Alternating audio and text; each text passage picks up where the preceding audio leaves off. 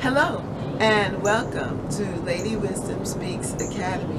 My name is Dr. Catherine Constant and I'm the author of the book Lady Wisdom Speaks. And I'm using it as my devotional in the garden here with you. And I want you to join me, hallelujah, as we look into the Word of God, hallelujah, in the book of Proverbs. And Proverbs says, Proverbs 3:4-5 says, if you want favor with both God and man, and a reputation for good judgment and common sense, then trust the Lord completely. Don't ever trust yourself. Hallelujah. And so the title of this session is Thank You, Lord, and Thank You, Lady Wisdom, for favor. Hallelujah. Do you want favor with the Lord? Well, Lady Wisdom asks, who is influencing your life? Who is influencing your life? Hallelujah. We want God to influence our life. We want God to give us favor. Yes, hallelujah. We want the favor of the Lord. Favor, how does one obtain it? And that is a good question. How do we obtain favor with the Lord? And she says to trust the Lord completely. That's how we get favor, by trusting the Lord.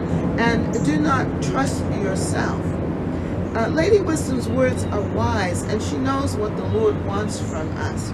She also knows the minds and hearts of men and women. Hallelujah, how we think. And we need to trust God. Trust in the Lord with all of your heart, and not to lean on your own understanding, but in all your ways acknowledge Him, and He will direct your path. So the first thing to do if you want favor from the Lord is to trust the Lord, number one. And number two, you need to pray and ask God, what do you want me to do, and how should I do it? And number three, you need to check with the Word of God. Go into the Word of God and look in the Scriptures for answers, for your answers. And you'll receive your answers from the Word of God, because the Word of God is Himself. It's God speaking to us. Hallelujah. And then get quiet and ask Him to speak to your heart. Tell you exactly what He wants you to do. And you will know from inside of you. You will receive that peace and that confirmation of what to do next. And then get some advisors, people to help you. Hallelujah. You know, find a trusted advisor or a mentor who can confirm what you are thinking of doing. Because there is wisdom and there is good advice with a multitude of advisors. But you have to pick the right one. Yes, you have to pick the right advisor. So let's look at this verse again here in Proverbs with Lady Wisdom.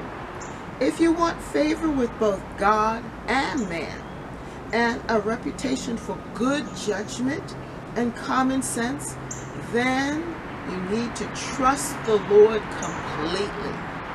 Don't ever trust yourself. And that's found in Proverbs 3:4-5. Hallelujah. Yes, the Lord is the best advisor. The Holy Spirit has been given to you to give you good and sound advice. Listen to Him.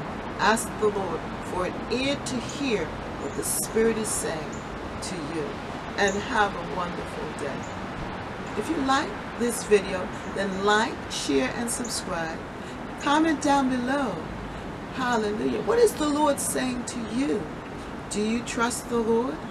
And are you looking for the Lord to favor you? Hallelujah. How are you going about doing that? And then comment down below. Share this video with someone who you know is looking for God and looking for answers. And then make sure that you subscribe to Lady Wisdom Speaks Academy.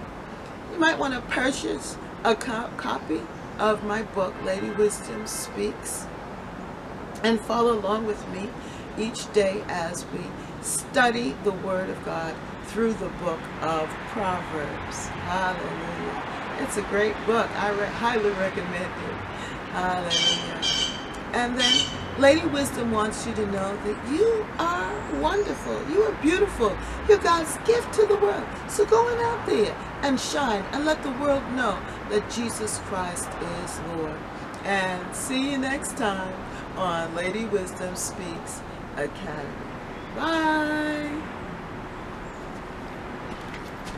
Follow Lady Wisdom Speaks Academy on Facebook and subscribe to Lady Wisdom Speaks Academy on YouTube. And be blessed.